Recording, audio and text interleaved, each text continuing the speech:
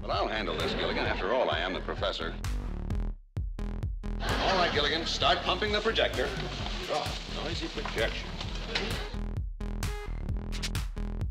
This simple form of Geiger counter will be able to tell us whether that meteor is radioactive. All right. 10 over 16. 9 over 17. 10 over 18. The Scorpio 6 space capsule is on its 9th orbit and passing just a few hundred miles east of the Hawaiian Islands. Stand by now for a direct communication from the astronauts. All right, pedal, everyone. Pedal.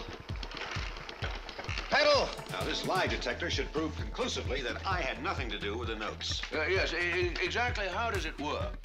Well, I've wired the ship's horn from the minnow, and I've utilized the batteries from the radio. If anyone lies, the horn goes off. Tell a lie so we can judge the truth. I should like to stay on this island forever. Never be rescued.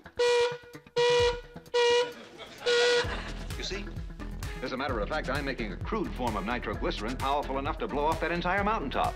You're making nitroglycerin? Why, yes. Sulfuric acid from the crystallized copper in the caves, glycerol from papaya seeds, and potassium nitrate from the rocks at the lagoon.